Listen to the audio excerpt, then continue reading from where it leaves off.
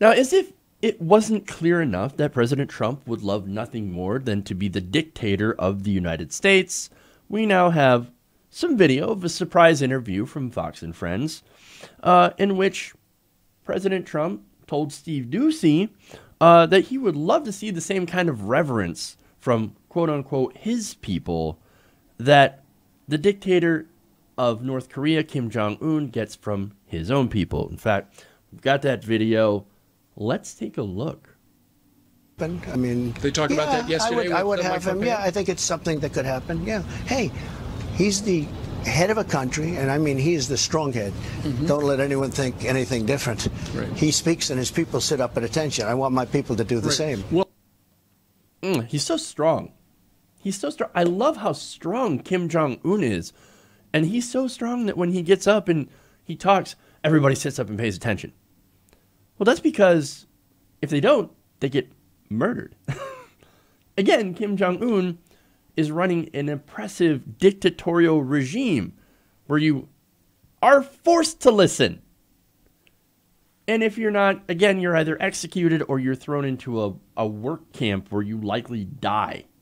So, yeah, okay. But anyway, to Trump, Trump's an idiot, so I'm going to give him the benefit of the doubt of being really, really dumb. But here's the thing about him. He wants to be beloved by the people. We know that. See, he wants to be beloved while he runs a scam on them in order to get richer. And that's what the entire Trump presidency is really all about, is I want to run a scam so I can make some money so I can pay back whoever I own or whoever I owe. Maybe, Russians, if I owe the Russians some money, or if I owe the banks some money or whatever, and that I can't just go bankrupt for the 80th time. I would just want to do a scam. Oh, shit, it looks like I won the presidency. What do I do now? Oh, it turns out I really, really like the attention.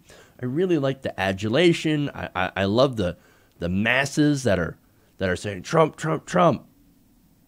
Hey, you know what? I don't blame. I guess some part of me doesn't blame him, because that kind of thing it would be intoxicating.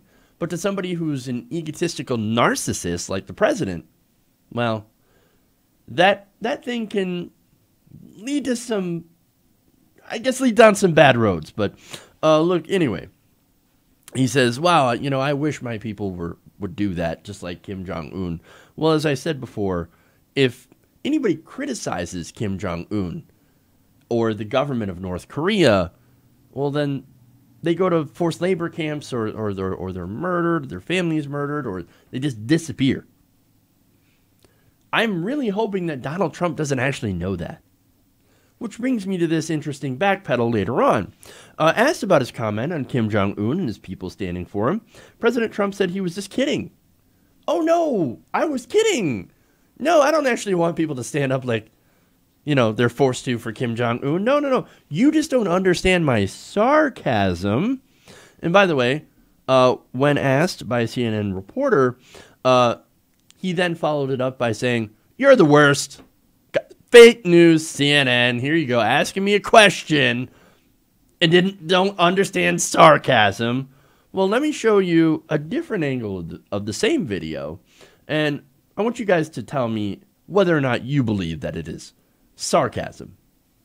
Could happen. I mean, they talked about that yesterday. I would with have him. Yeah, I think it's something that could happen. Yeah. Hey, he's the head of a country, and I mean, he is the strong head. Don't let anyone think anything different. Right. He speaks, and his people sit up at attention. I want my people to do the same.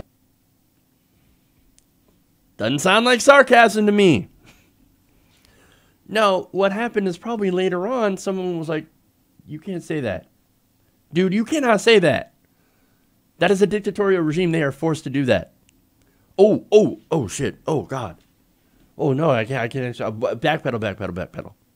Well, at least he was smart enough to come back and say, yeah, maybe I shouldn't have said that. Sarcasm. It was just sarcasm. It's a joke.